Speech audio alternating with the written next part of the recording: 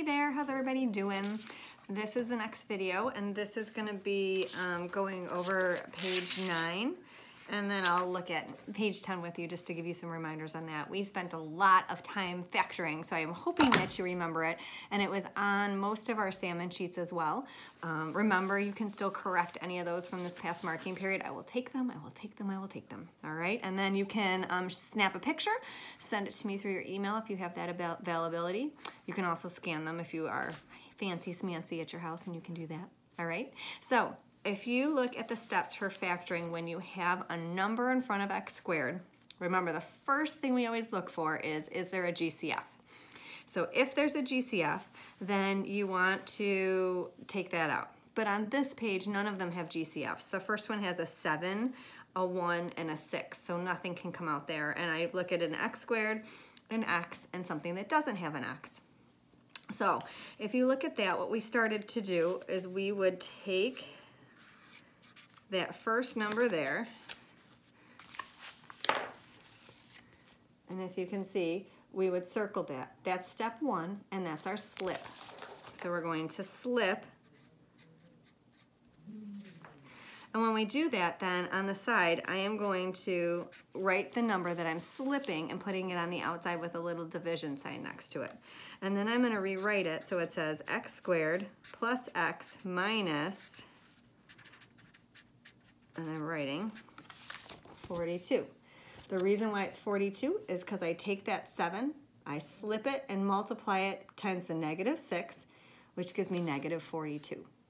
Okay, then I have to do AM factoring. So I'm going to say what multiplies to give me a -42 that adds to give me a +1. We can take our calculator, type in the y equals, and in here I can take -42 and divide that by x, hoping you can see that. And I can hit second graph. My graph button is the one that's right here. And then I'm going to get a table. And when I get that table, I'm looking for pairs of numbers that when I add them together, it adds to give me a +1. So when I do that, I'm going to come on down here, and I'm going to highlight it. Hopefully you can see. I notice that 7 plus -6 gives me a +1. Okay? So those are my two numbers that I'm going to use. +7 minus 6, they go in there, just like we do regular AM. But remember in class I kept saying don't stop here, we have to keep going. So we're going to take that division sign, and now we're going to do step 2, the divide part. So we take all this and we're going to divide by 7. We're going to take that division sign, put it underneath there, and then I'm actually going to, and remember in class we would use the math frac button, and we would say 7 divided by 7, that one we know we gave us 1.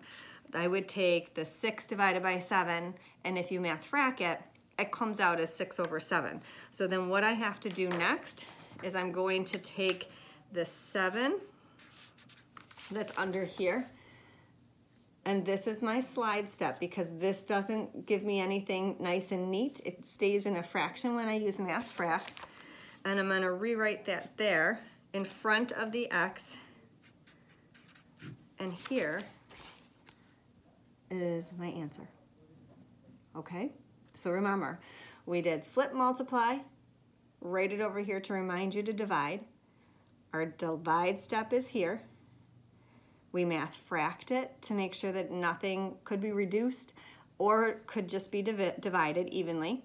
Then I take this and I'm going to do my slip divide. There's my slide. My 7's going to slide in front of that x, and there's my final answer. Okay? So I'm going to leave numbers 2 and 3 for you guys to do. And then we're going to look on the back. So if you look on page 10, those are our factoring completely. So I know I keep saying the same thing, but it's true. When we do our factoring completely, we want to make sure that we are always going to do, the first step is always looking for a GCF. So you always want to go through, like the first one on the page for question 4. It says 3x squared minus 30x plus 48. I want to go through and say, is there a GCF between 3, 30, and 48? if you remember in class, one of the tips that I would give you would be to take the smaller number, which is 3, and divide it into the other two numbers. So I would take the 30 and divide by that by 3. That gave me 10.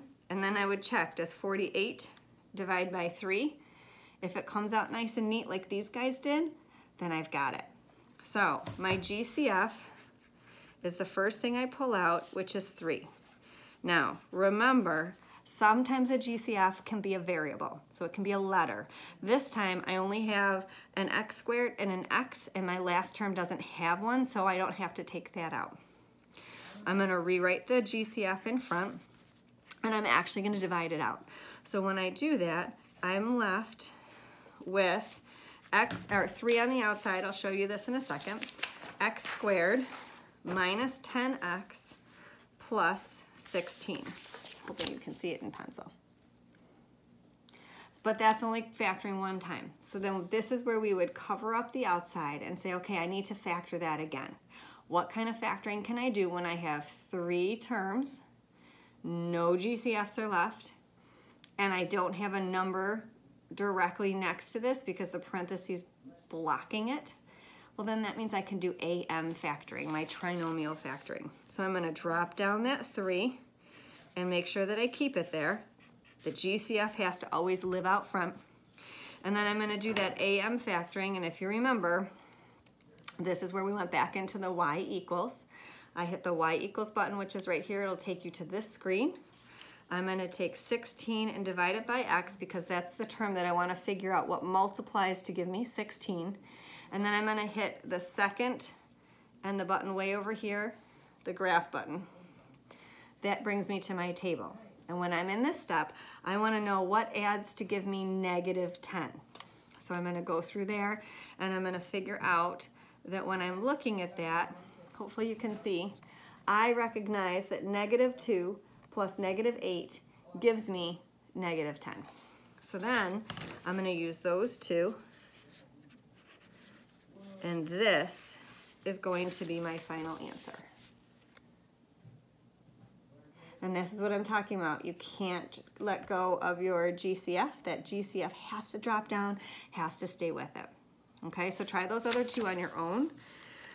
And then I'm going to look down at the solving equations ones as well. So your goal is to get whatever letter is in this section by itself. So the first one has an A. So we're trying to get A by itself. When you're looking at that first one though, it has parentheses in there. So this is our PEMDAS. If you remember in our yellow folder, I think I listed all the PEMDAS steps for you. So if you can remember where that is or you have your math stuff, hopefully it's there for you. But remember, parentheses are the first thing that we want to get rid of. When I'm looking at this, I'm just gonna grab a different color. I am going to remember that the number that I'm multiplying through, I need to take that negative sign in front. So for this one, all right, I'm gonna let it focus. There we go. So this one, I have a negative 4. I'm gonna multiply it and multiply it. So when I do that, I'm gonna recopy the 8a down. I'm gonna take negative 4 times negative 5a to get a positive 20a. And then I'm going to take negative 4 times negative 8 to get a positive 32. And then it equals 12a. So this is kind of like back to what we were doing on the one of the first or second pages of this review pack. Because now all I need to do is look at the side over here, and I'm going to combine like terms. So because I have an 8a, and a 20a, I'm going to circle around those, although they're not the greatest circles. Those two are going to go together. And then my plus 32 is going to stay alone. So that gives me 28a plus 32 equals 12a. And then now, unfortunately, I have a on one side and a on the other side. So I need to get the a's together. When I do this, I want to move my A over here because I don't want to be left with 0 on this side. That's what would happen if I took that over there. So I am going to subtract 28a, and when I subtract 28a, I am getting 32 on one side, and then I have negative 16a on the other side. Well, I still don't have a alone. My goal is always to get that letter alone. So I'm going to take this negative 16, and remember, when they're next to each other, touching like that, that means we're multiplying. In order to get it away from that, I do the opposite, and that's division. I'm dividing through by negative 16, and when I do that, I have negative 2.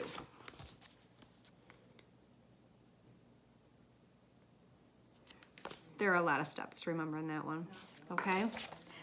I want to go down and remind you how to do number 6. So if you can look at 6 with me next. That one is fractions. So remember, I will say it on camera and it will be on YouTube saying icky poo-poos, we don't like fractions, remember?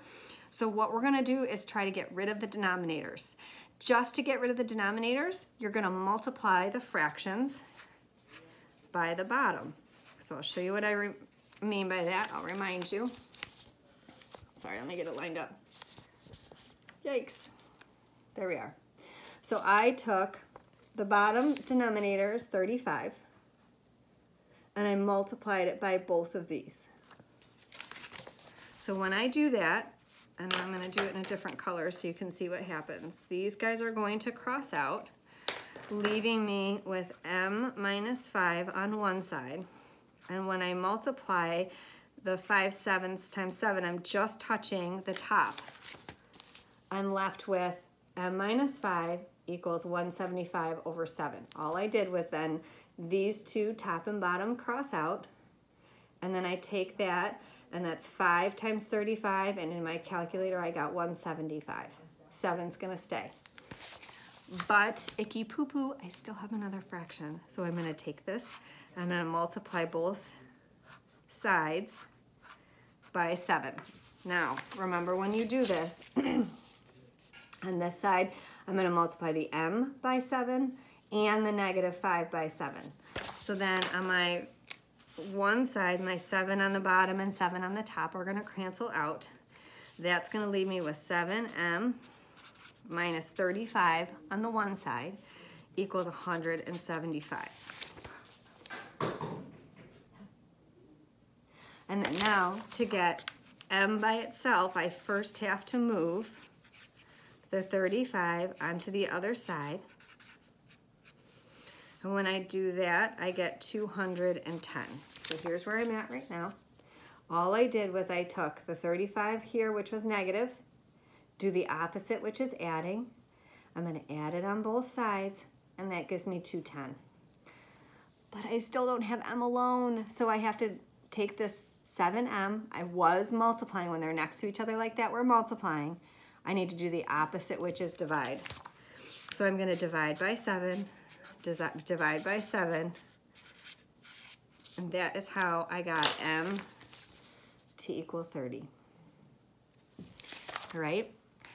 Don't stress over this. Do your best. Try them. If you want me to look at them, I would love to. Snap a picture, send them to me. We'll set up a good system to get this done in a little bit, but right now that's where we're at. Thanks for watching, and I hope to talk to you soon.